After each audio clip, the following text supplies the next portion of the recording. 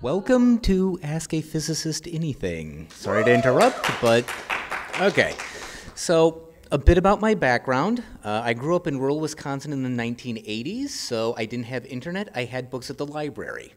Due to the Reagan buildup, there were a lot of books on World War II technology, because of course we can't talk about the cool 1980s technology, because that's secret. So, I actually know too much about how to design a battleship in 1940 that's completely irrelevant information, but it's fun. And being a budding nerd and scientist, I'm like, how do I test this? Because there's no way I'm going to get 50,000 tons of steel together in one place. Board games. So let's try that. Just set up a panel for next year. Pretty much. So, okay, board gaming, let's try that. Go off to college, there's a gaming society there. And that's when I got introduced to the whole rest of nerddom and fandom and geekdom and all of that awesome stuff. After that, I went on to get a PhD in physics, which is why I think I'm justified in calling myself a physicist. Went on to be a college professor for 3 years. Got caught by the Great Recession. Did construction, including ditch digging for 1 day, for 15 months. Let's see, a lot of tutoring. Basically whatever I can find. I actually worked for MAGFest for 10 months as both their project and logistics manager, so I know how to drive a forklift and navigate a 26-foot box truck through Washington, D.C., which is an interesting skill to have, and I don't recommend acquiring it if you don't have to. And yeah, so part of my point on that is if you ask me about Superman, I know who he is. If you ask me about what did he do in comic number whatever, I'll be like, I don't know, show me. So if you're asking something and I say, do you have a video clip of that? Please, I'm not being insulting, just that's where my background is. So, shoot. Like, literally, hit me with anything. Okay. What did you, what school did you teach at and what courses did you teach? Just to get a... Sure, okay, so I taught at a small liberal arts college in Albion, Michigan, called Albion College, because that's how creative we are. About 1,600 students. Since this is Michigan, I can do the hand thing. Yes. Dead center of I-94. Yes, so it's actually on the drug route between Chicago and Detroit, and the college is currently the largest employer in town because the foundry which used to supply parts to Detroit shut down. So it's an interesting place in both good and bad ways. Courses I taught, I spent 1 year in the physics department where I taught the physics without calculus for pre-meds, with all 4 lab sections, so that was fun. And then spring semester, what was it? Math for physics majors, a bunch of labs, and I wound up doing most of the substitute teaching for electricity and magnetism because one of my 3 colleagues was going through a divorce and not handling it well. Then the next 2 years, I wound up in the math department because they went, hey, we know you can teach stuff, and we got a lot of Calc 1s, we know physicists can handle that. So I wound up teaching a total of 10 sections of Calc 1 and got unusually good course evaluations, I guess. 1 section of pre-calculus and 1 course of differential equations, which was super fun because Calc 1, by the time you have a PhD in physics, you can literally do it in your sleep. Differential equations hits that beautiful sweet spot of, okay, I have to actually pay attention to this, but, oh, it's 15 minutes till class, let me browse that real quick. Okay, ready to go. And it works. And then actually a couple years later, they came back and wanted me for 1 more semester, and then I taught physics for pre-meds again.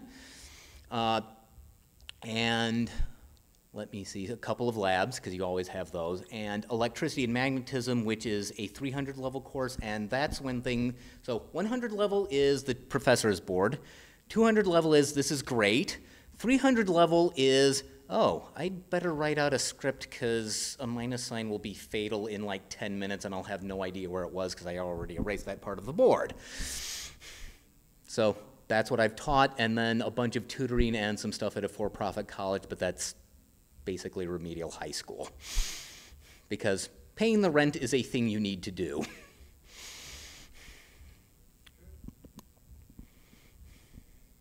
Please, like, hit me with anything. I might just have to make something up, but I'll let you know that I'm doing that. So hit me with whatever fandom or real-life physics question you have. I guess this is probably going to be a weird one, but have you ever actually figured out, like, with the saying, how much wood a woodchuck could chuck with? I have not, but that would actually be a very interesting Fermi problem. Have you heard of those? My husband's an engineer, and I think he mentioned it at some point. Okay, so Enrico Fermi, one of like the head guy on the Manhattan Project on the science side of it, was one of the last people who was capable as both an experimentalist and a theorist.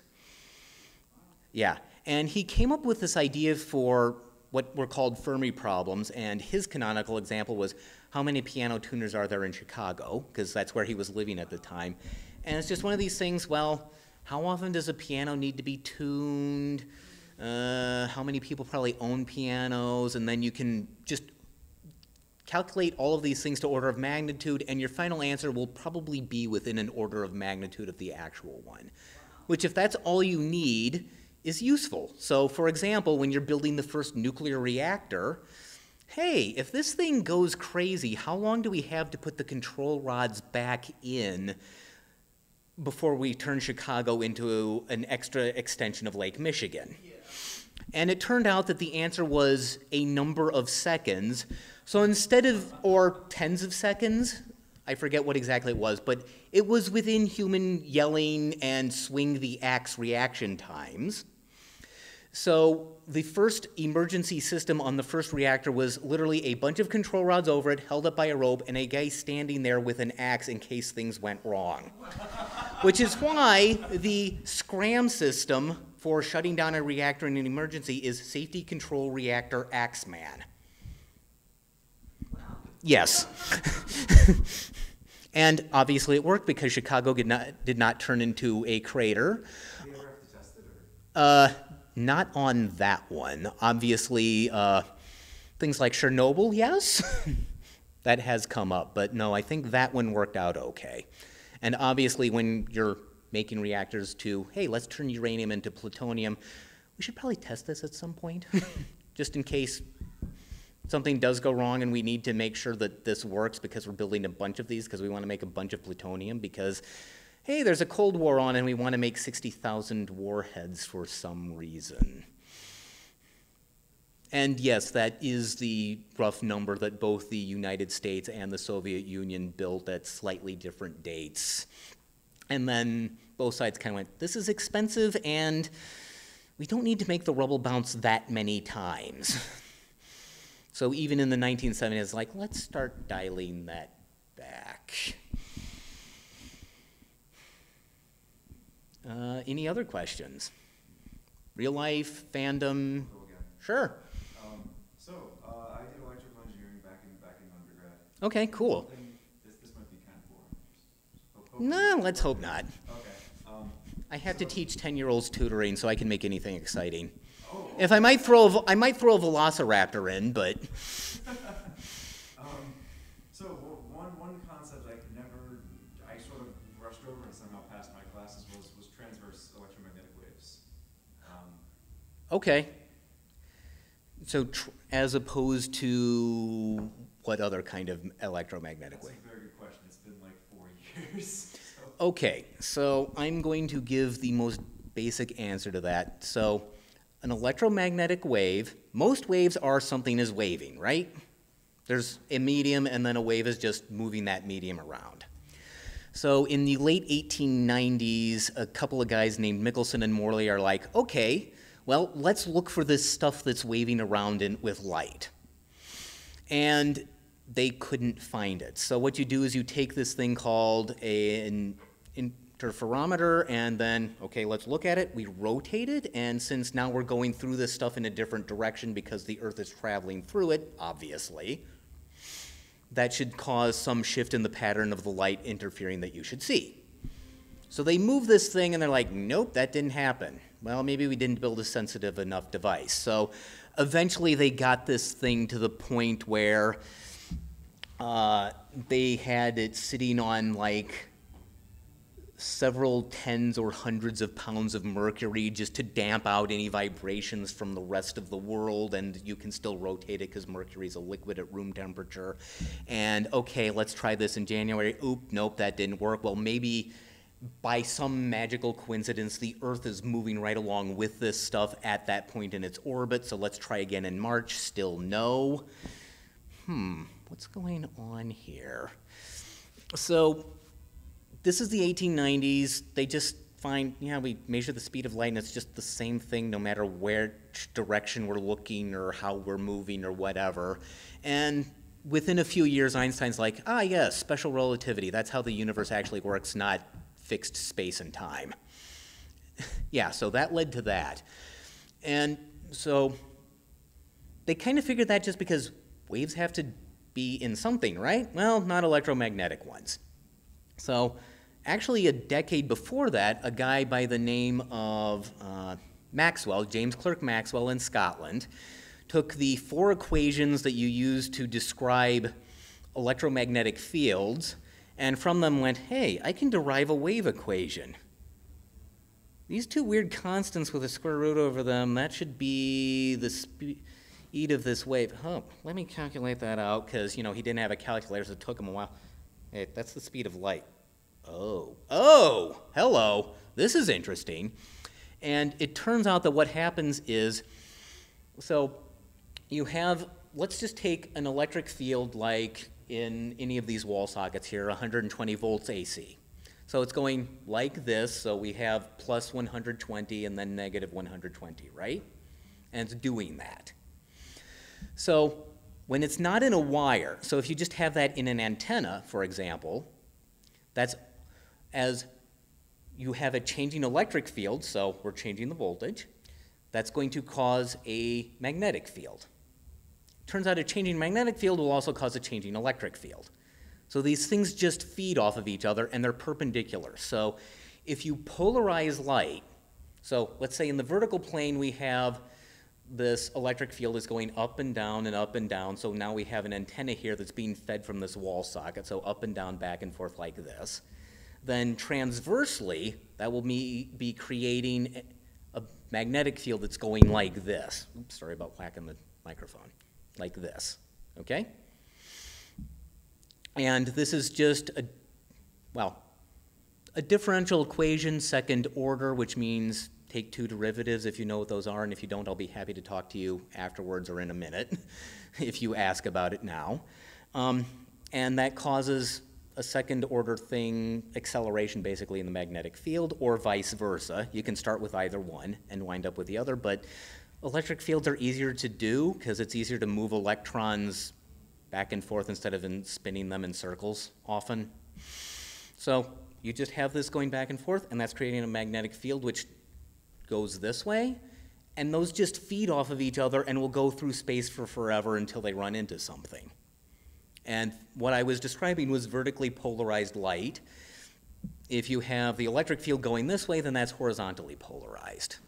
So, and transverse just means, so there are 2 kinds of waves in general. There's transverse and longitudinal. So transverse is the medium, or in this case, the field, is waving perpendicular to its direction of travel.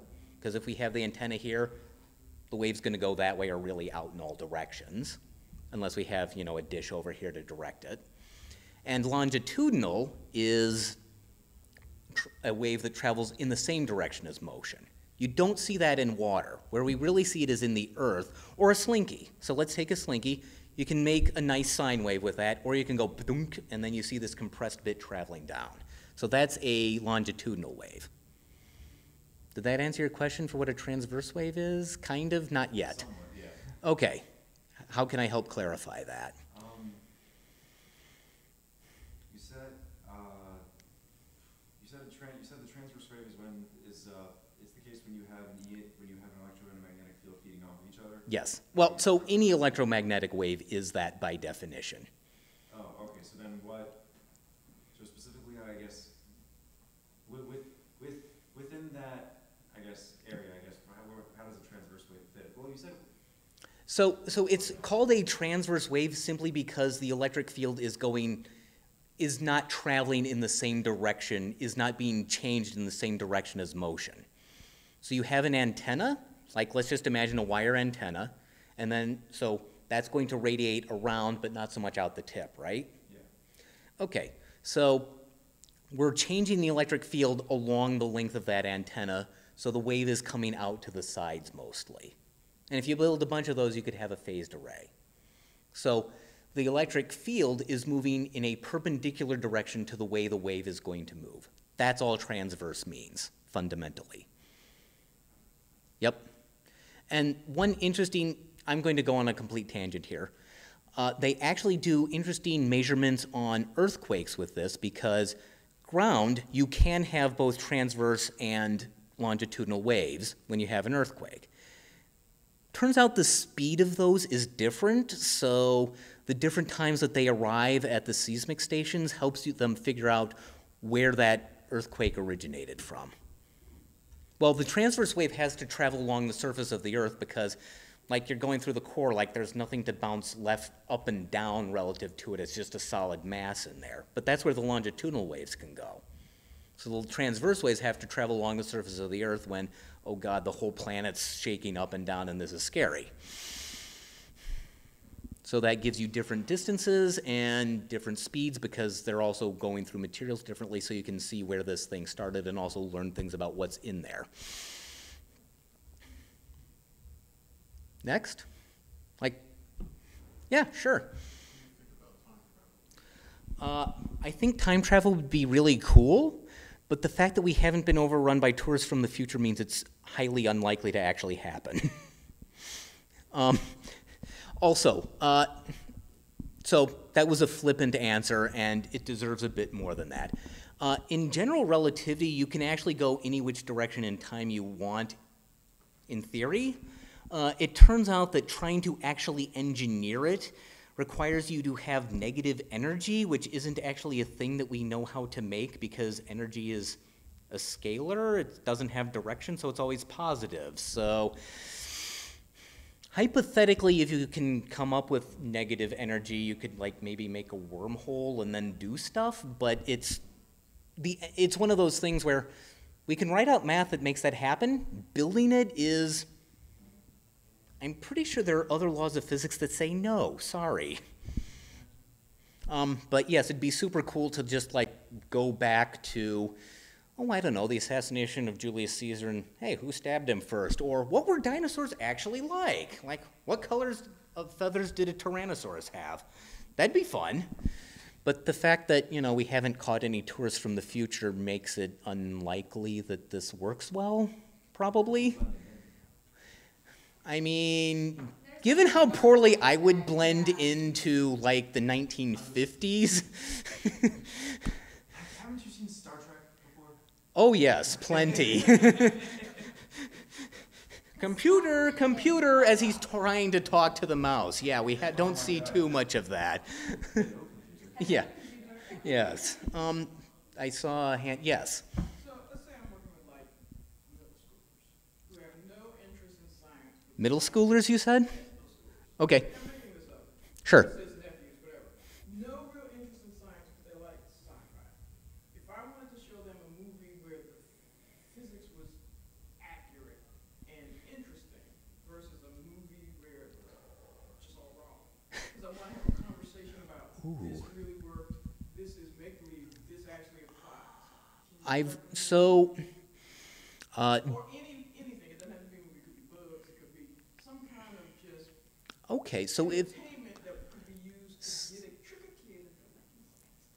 so that's a very interesting question. So here's the thing. I actually kind of like Star Trek in that way because the science doesn't resemble our universe very well at all when you actually start thinking about it and trying to drill down, which is unfortunate because it'd be really cool to live in Star Trek, right? Like, replicator, do this, and boom, I just transport myself there and warp drive wherever I want. Like, that'd be really fun. But at the same time, science is a thing that people care about and improve and work with. So there is that, which I find very valuable in Star Trek.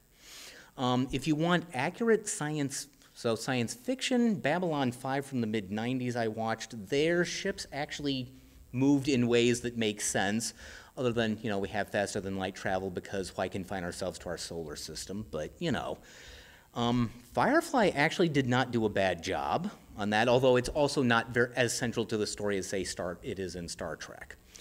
I've heard very good things about, what was that Matt Damon movie where he wound up stuck on Mars? The Martian. So I've heard very good things about that. I haven't seen it yet, so I can't comment. My dad watched that, and he has an agronomy degree, and so it's a lot of what happens. I don't know if you've seen the movie, but since you haven't, you know, he's trapped on Mars. He's got no supplies, so he's trying to like grow plants. And there's just a lot of stuff in it that my dad said was actually fairly realistic. My dad has an agronomy degree and then became a nuclear chemist. Oh, interesting. Yeah, you would actually really enjoy it. I highly recommend it. Okay. Yeah, it's a very good movie. It's a movie, and it was, afterwards there was a discussion with a shuttle astronaut. Oh, cool. And he spoke about what was real and what wasn't, and what, everything I thought was, that's gotta be fake. He was like, no, that's real. He says, what's fake is, they had so much room. Like, there's no standing up in place. You're like hunched over. And Yeah. It was really interesting that what I thought couldn't possibly be real. He's like, no, that's right. He And thinks what that I thought was, movies I didn't even always think go about into it. space. I was like, oh no, they don't have that kind of room. You can't move around like that. Actually, I don't know if you can convince your nephews or your middle schoolers to watch PBS, but they've done a very good job both recently and in previous years, and I think the BBC does as well on a lot of things. I'm sorry I can't give you a better answer than that. I've spent a few years where either time or money were kind of scarce for movie going or TV watching. I would recommend the Physics of Star Trek. Oh, yes. There is a book called The Physics of Star Trek where I've actually met the guy who wrote it. He came to talk at William and Mary when I was a graduate student there.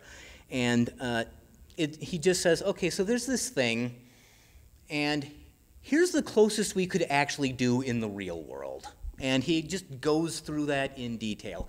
It's 10, 15 years old now, but given that we're talking about things like transporters, the fact that we can't make them hasn't really changed much, so it's not terribly out of date either. Certainly not, maybe a little couple things around the margins, but nothing major. And actually, if you can get them to look into it, A Brief History of Time by Stephen Hawking, I still think that that is kind of a gold standard of this is all of the cool stuff that we think might happen and we're trying to measure it. And nowadays, those middle schoolers or nieces and nephews would be able to look up on the internet and go, oh yes, we actually have detected gravitational waves now because LIGO has done that and has seen a couple of black holes spiral in and collide with each other, which is super cool. Which at the time he wrote that book was just there should be a thing we can measure eventually when we finish building the 4 kilometer by 4 kilometer devices in Louisiana and Washington State. And there's only one equation in there. It's E equals mc squared, which isn't that difficult to understand if you want to. So, yeah. Yes, in the back. Hi, so I'm tutoring math and science, and I have biology. Congratulations and condolences. Thank you. I have a degree in biology. I like physics Okay. and chemistry, but I don't know as much about physics and chemistry as I do biology. And a student asked me something that kind of stumped me. So they were asking about light. And Okay. how it works, because I know that it's both it's both described as a particle and as a wave, but then on top of that, they asked if light has mass. And I was confused because I didn't think it has mass, but then there are black holes, which suck in light. So, Yeah. this actually covers a lot of stuff. Okay. So, is light a particle or a wave? Yes, is the flippant answer, which is also correct, because it is one or the other. Getting it to behave like both at the same time doesn't work well. I forget who it was, but there's some physicist who has a quote about, Yeah, God runs light on Maxwell's equations on Monday, Wednesday, and Friday, and the devil runs them on quantum mechanics Tuesday, Thursday, and Saturday. And what gets really interesting about that is you can build a device. So you know what the double slit experiment is? No, I don't. Okay, so let's take a laser beam ideally, put it through two slits that are near each other, so you get wave fronts coming out from each of them, so you get this cool line pattern on the wall behind it. Yes. So, okay, so that's a wave thing, obviously, right? Yeah. So now let's put a photon detector around each of those slits. You're going to destroy it and you just get two lines of light. Now let's make this even more interesting. Let's take that photon detector away from the slits. Let's just put a bunch of those on that back wall, and then only put one photon from that laser through the slits at a time. Okay? So you're only seeing one photon at a time. Over time, those will add up to that band pattern. Just because, oh my gosh, this is insane, but going through the slits is a wave thing unless you're measuring each photon. And then measuring the photons on the end, well, that's okay. It doesn't matter where they are. We're just, oh, here's a photon, fine. We can do that separately. Now, so if light's a wave, no, definitely no mass. Photons are also massless. However, let's look at that E equals mc squared. They carry energy, right? Yeah. If we divide that by c squared, we can say, well, we've sort of got an equivalent mass if we need to calculate something that this photon has a mass for, in case that comes up. That actually doesn't have anything to do with black holes. What a black hole is you've had so much mass in one place that it scrunches itself down enough under gravity that the escape velocity for it, does everybody know what escape velocity is, or should I explain that? Okay, so escape velocity is, let's pretend that you're on the surface of the Earth. There's no atmosphere for drag on the rocket just to make our lives easier. You can run through this little calculation from Newton's stuff. You don't even need general relativity or anything from Einstein. And say, okay, how fast do I have to go to not fall back down? That's escape velocity. It's not even a particularly complicated equation unless square roots scare you. So now what you do for a black hole is, okay, let's put the escape velocity at c, calculate what that radius is for a particular mass, and if that mass is in a region smaller than that radius, light's not going to be able to get out of there, because space-time is so curved that a photon comes in, it's just like, nope, I'm in orbit now. Or if it's even further in, it's just like, nope, I'm spiraling into the center. Yes, so that's what a black hole is. It is technically a completely gravitationally collapsed quantum singularity. But the guy who was first describing these in the meeting in the 1960s went, okay, I've said that 3 times. I need a shorter word or I'm going to go nuts. So he came up with black hole for better or for worse. Yeah. Now, where do black holes come from? So it's interesting. It depends on the mass of the star. The mass of the sun up to, I forget the exact number, so please don't quote me on this, but about 1.5 to 3 times the mass of the sun. Eventually, so right now it's converting hydrogen into helium, and it does this through a really cool process where, okay, let's start with carbon-12, let's add protons to it until it's oxygen-16, and then a helium breaks off of that oxygen-16, and you have a carbon-12 again to start over with. Eventually, we're going to run out of hydrogen, or at least enough hydrogen in enough density to keep doing this. And that's when the thing is going to, well, it's going to stop shining for a little bit, sort of, because, hey, I'm not making any more energy. Oh, dear. So since all of that fusion energy is the only thing keeping it as a nice, big, giant ball of gas, it's going to gravitationally collapse because the sun is huge and massive. That's going to make it higher density and pressure, and then all of that helium is going to start combining into carbon-12 and oxygen-16, basically, and that's the red giant phase. So that's going on in the core. The outer shell will expand to about the radius orbital radius of the Earth. Give or take, we're not sure exactly because, you know, we haven't run that experiment and it's not going to happen for 4 to 5 billion years, so we've got some time to deal with it until then, hopefully. Okay, so that's the red giant phase. Eventually we're going to run out of helium to turn into carbon-12 and oxygen, and at masses less than, again, I forget the exact number, 1.5 to 3 times the mass of the sun, at that point, okay, we're done here. That's going to collapse into a giant dirty diamond. Mostly carbon, a lot of oxygen, some nitrogen, and that is a white dwarf. It's white because it's still really hot because, you know, it's been a freaking star, but it's a giant dirty diamond. It's just one big molecule. It's super dense because if you can imagine diamonds that are, you know, the mass of the sun, that's what you're looking at. And it'll cool off eventually and then just be this chunk of messy carbon floating through space. Above that, something interesting happens, and that is the gravitational pull is actually stronger than the quantum repulsion of the electrons in those oxygens and carbons. Okay? So gravity is actually going to force those electrons into the protons in their atoms and turn those protons into neutrons. And when this happens with all of them, you get something called a neutron star. And I forget what exact masses those are. It's going to be like, well, whatever the top end of a white dwarf is to something 10 solar masses. I don't know the number off the top of my head. You can probably find it on Wikipedia really easily.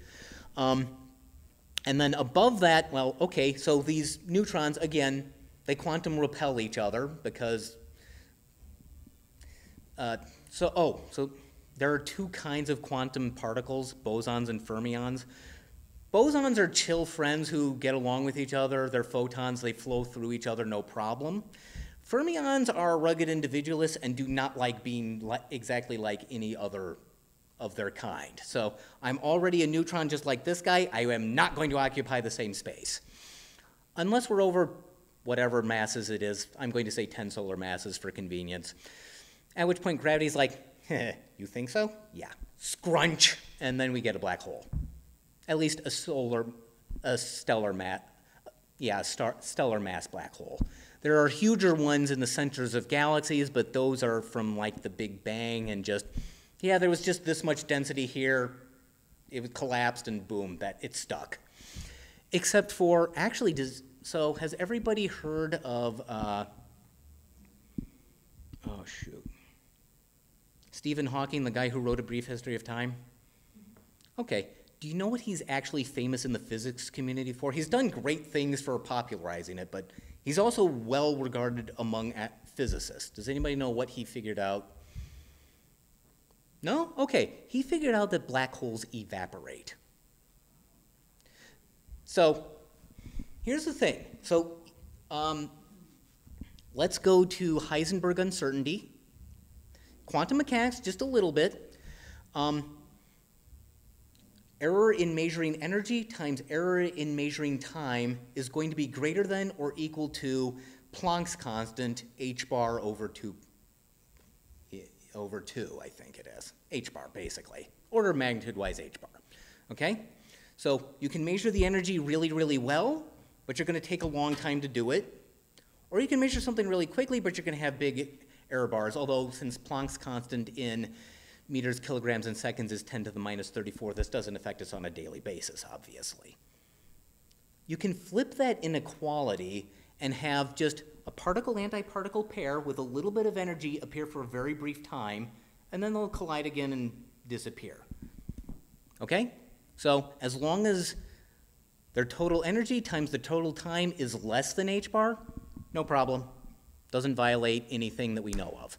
And we've actually been able to measure that effect, believe it or not, because what they did, the experimentalists who did this must be absolutely amazing. They took 2 plates, big plates, got them really near each other.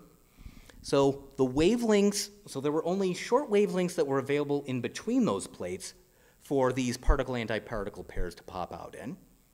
Outside, you could have anything. So this actually resulted in a pressure pushing the plates together. And they were able to measure that. So this actually happens. And every once in a while, you know, this is going to happen near a black hole.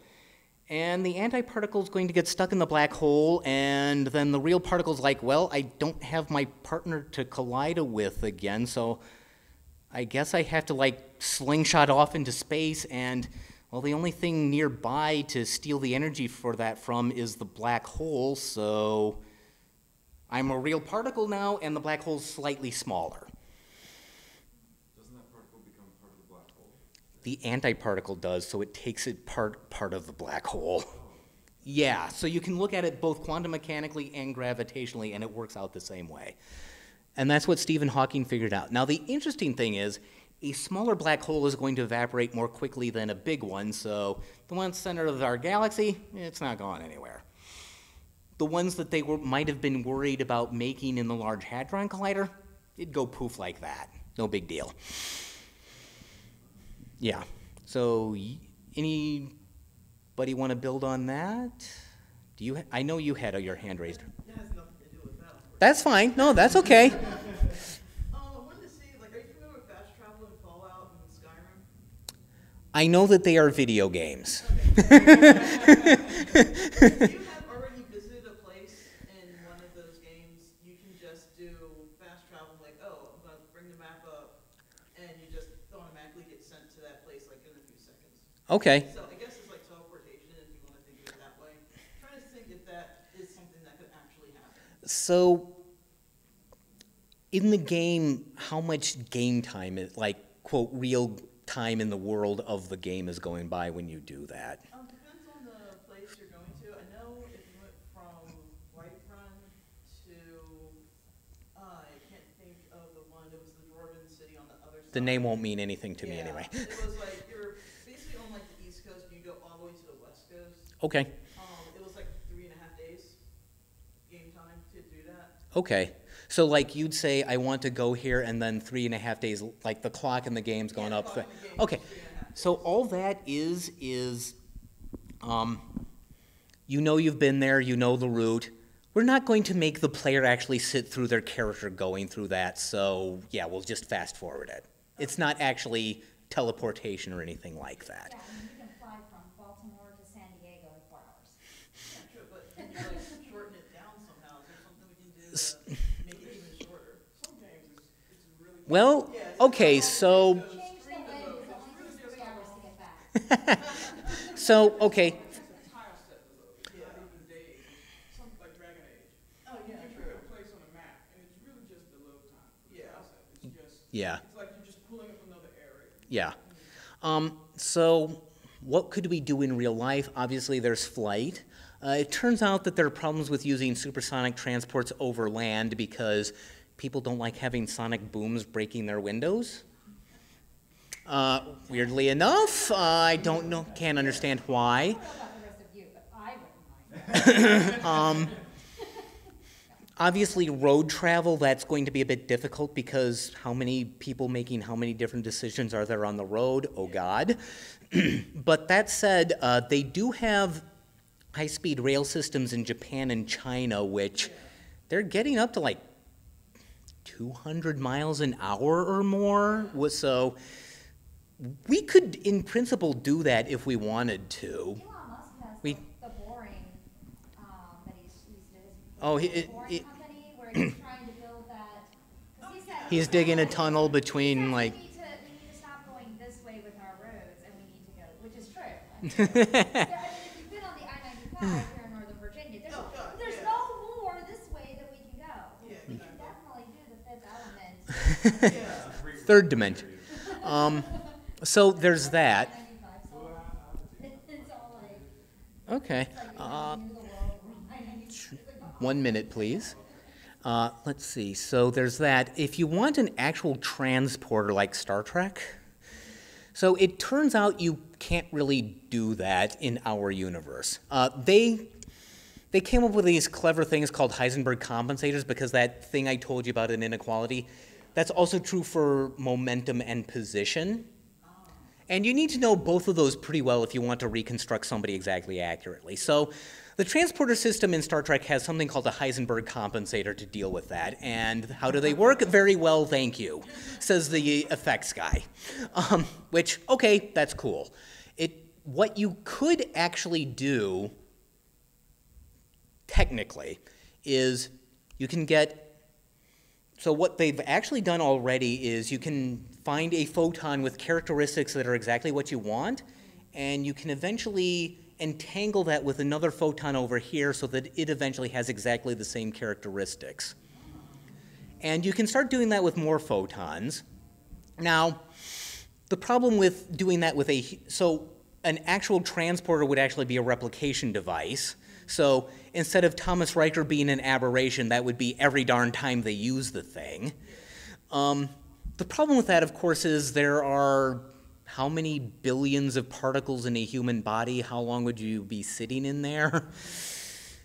So there's that. Oh, actually, does anybody know why they invented the transporter for Star Trek in the first place anyway? So, first season of Star Trek, the original series, you know, the ones with like all the cardboard props, they did not have enough budget for a shuttle, just prop. They didn't have enough budget for that. But making some like flashing lights on the film, that's easy. So we'll film you there, we'll film you the same set without you there, and then we'll just kind of have you fade out with some flashing lights. So that's cheap. So that's why we have the transporter, which is basically the worst piece of technology breaking actual science in Star Trek and causes lots of hijinks. Oh, did they? I believe that, yes. Probably. Yeah, that perfectly makes sense, yes. So you had a question. This is something you're very familiar with. Super MAGFest loaded, going from the warehouse to the gate load. What's your preferred technology for that? Ooh, You can come up with any kind of technology. any kind of technology that makes sense. Oh, well, Okay, so something that, you know, we actually have an idea of how to build, although we might have to do some engineering on it. Yeah, so if you Okay. see a Stafford, that's bad, but if it was an arcade machine, it's not. I don't know, this Pac-Man. How do we what? Well, I know one of my colleagues really likes the idea of getting a Husky the dog for every Husky the container that we have, and just having the Iditarod coming down I-95. But I don't think that would be my preferred answer. Honestly, well, so the thing I actually looked into was 53-foot trailers and tractors and a tractor to pull them. Honestly, if we could just containerize everything and get the robotic container carriers from X-Men Wolverine, the recent one, just boom, done. Which, by the way, they keep talking about self-driving cars. I'm pretty sure the trucking industry, once something actually works, is going to be the first place that really takes off. Especially since you can combine that with hybrid and powertrain technology. And okay, so I know I'm about to go up a hill, so let's just burn that battery down, and then on the way down, break it up again, combined with GPS, and just be much more energy efficient, which will save them in costs. And even if they have to have a human at the end to actually dock the thing, that's okay. That guy gets to go home at night instead of being on the road for a week at a time. He's a much happier worker and probably a much safer one. There was a speaker at Escape Velocity Oh, from the Netherlands who was talking about European countries that actually already have the fleet of self-driving trucks. oh, really? The conversation was about, are we now losing the careers of the truck drivers because they actually have fleets rolling out and have the people. Yeah, so that's an interesting point is, okay, this kills jobs. On the other hand, it's a job that the companies are having a hard time finding people to do, and objectively sucks compared to a lot of jobs available. So so this is the age-old question of how do we transition from shitty but available jobs to good but not always there yet jobs, which is more of an economics thing than a physics thing, although I've definitely thought about that some because recession. Kind of employment displacement, who are the people Yeah. who engineer the autonomous system? Yes. Yes.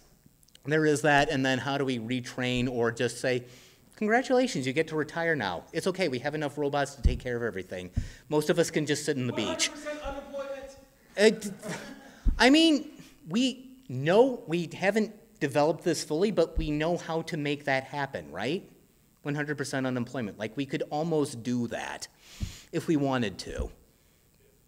Yes, but there are some people who are very invested in us not having that, so. So a lot of truck, my ex-father-in-law is, well, he just retired, but he was a truck driver. And so, while they're limited for hours on the road, what people don't realize is that They have two sets of books. well, no, not even that. They are only limited on hours on the road. And so he would get up at 2 in the morning and he would hit a local route. So he would have to come home every night, but he would get up at 2 in the morning, he would drive to work. He would then load his truck, and then he would drive the truck, and then he would unload the truck. And then he would drive it back to the office and go home at night. Yep. And so while he was lucky and he had a really good route, it was very local, very, he only had to drive from about an hour from Philadelphia out to Philadelphia and back again. So he had a really, really good route, really short route. But I mean, some of these truck drivers, I know somebody whose husband is working 16-hour days. Okay, did you have a question? I saw your hand trying to. I just thought of something based on the teleportation. Oh, that you sure. were talking about, where you had said, like the Riker aberration. On Star Trek, they don't really talk about it, but the idea is that it is still you. You just go from here to here. Yes. But in other fiction, such as Timeline by, I think it's Michael Crichton. Yes. And so it was a copy. So Yes. you So were that is still- destruction of the original by reading it and then recreating it. Right, Yes. Which is probably really what the teleporter in Star Trek is.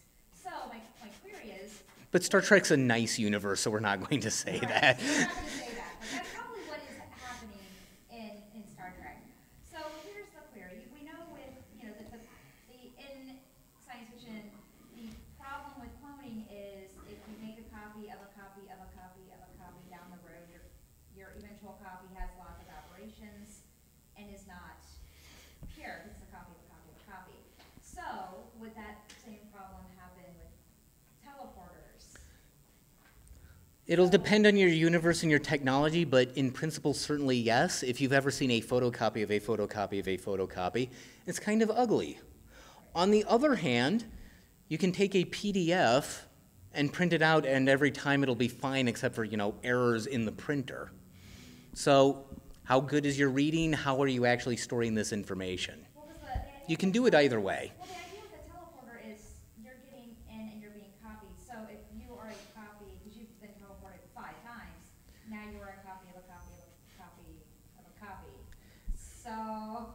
Well, and the other issue with especially living things like humans is I am not occupying the same body I was 5 minutes ago. Right. There are a lot of biological processes that have been happening, so that's probably going to trump any errors, transcription errors, most of the time. I have a hunch the cancer rate among Starfleet officers is probably higher, except they have super technology, so it's just like, oh, you have cancer, here's your pill, done. Yeah, But, good pill for a new kidney. yes. If anybody has that, my son would like it. True. Yes. What is all the news around Hubble tension and how it's potentially like new physics or making new physics? Could you elaborate a bit? So I think I have some idea what you're talking about, but I need a little bit. I don't fully understand it. Oh, but, do you have like a news article that you could just bring up here and show me? Okay, cool. So she's asking about Hubble tension, which cosmic conundrum, most precise, Oh, yes, okay. Let me see. Let me make sure I'm not lying to you. Yes, okay. So we had the Big Bang, the universe expanded. If you've gone into more detail, there was actually an inflationary phase where the expansion was accelerating for a while. And then ever since, the universe's expansion has been slowing down, right? Well, so in about 1998, some folks, there's a special kind of supernova that they call a 1A that we're pretty sure, because scientists are amazing, is we have, most stars are actually in binary star systems. Ours is unusual in that we only have one star. So when one of those stars turns into a white dwarf before the other, one thing that might happen is it'll start sucking matter from the other one, and then it'll start clumping, and then eventually we've got enough stuff that's not burned up, not nuclear fused already, and enough mass of it that, hey, we can ignite. Boom. So it goes boom. And it turns out that with these supernova 1As, we think that's what's happening. Obviously, we haven't been able to observe one up close. But what we do know about a supernova 1A is that the slope of the line as it decreases is directly related to its absolute initial brightness. So that means that we can measure how much it goes down, and we know how bright it was initially. And that's good because something that's really far away is obviously a lot less bright than something that's close up. But if we can measure that slope of that line, we know how bright it would be if it was at the same distance as this other one. So that makes these things what astronomers call a standard candle. So, okay, this one is this brightness, we know it's got to be, and it has that slope of the line, we know it has to be this far away. So, supernova 1A, we can measure how far away they are from their brightness. Cool. The other thing we can do is we can measure redshift. So as things are moving away from us, the light waves basically get stretched out relative to what we would see if it was stationary. So that makes it look more red, because red has longer wavelength than blue. That's the only reason it's called that. If something's zooming towards us, it's called blue shifted. So we can measure that too. And what Hubble, the dude, and the women who actually did these measurements that didn't get the credit back in the 1920s noticed is, okay, the further away something is, the greater the redshift, so that's why we know that the universe was expanding. We didn't before that. Before that, it's just like, well, the universe is here. Has it always been? I mean, we can't tell that it hasn't been, so it must be. And now that's the first idea that we had, that there might be a Big Bang. So the universe is expanding, cool.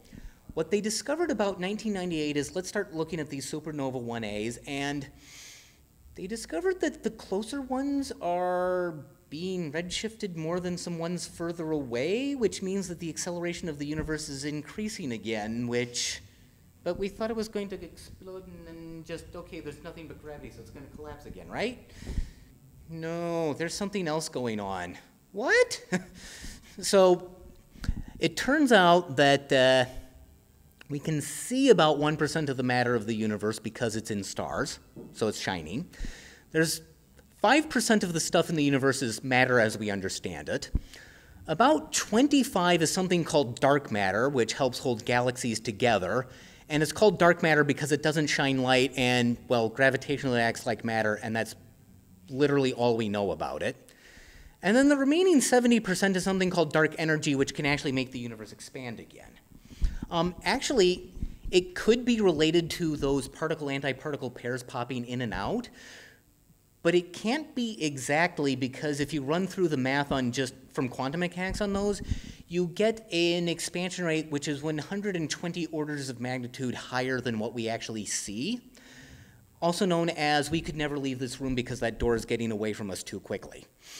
Obviously, that's not a thing. So for the longest time, physicists were just like, well, we're pretty sure that something, we'll figure out what it is eventually, cancels that. But now we've seen these supernovas that, okay, so the closer ones are running away from us faster than the further ones, but only kind of within the past billion years or so. What? So that's what's going on. The universe appears to be, expansion rate appears to be increasing again. And it's just kind of like, oh, well, let's put a name on our ignorance. Dark energy. Done. Now we have a thing to call it, and we can start trying to do research somehow. Did that answer your question? Okay. Yes.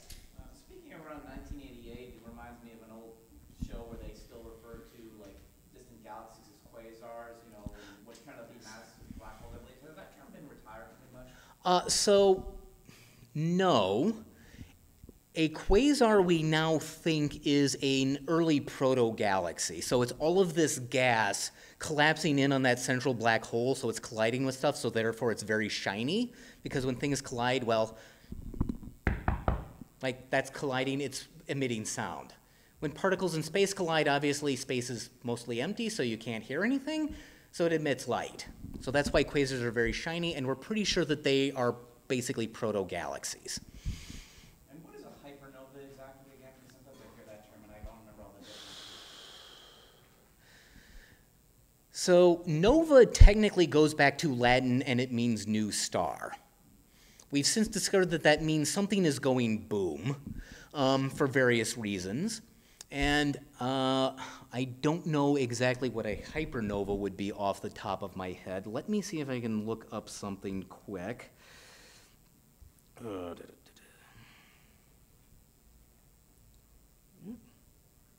think the most recent one was because it's expected, you know. Oh, okay. Let's see.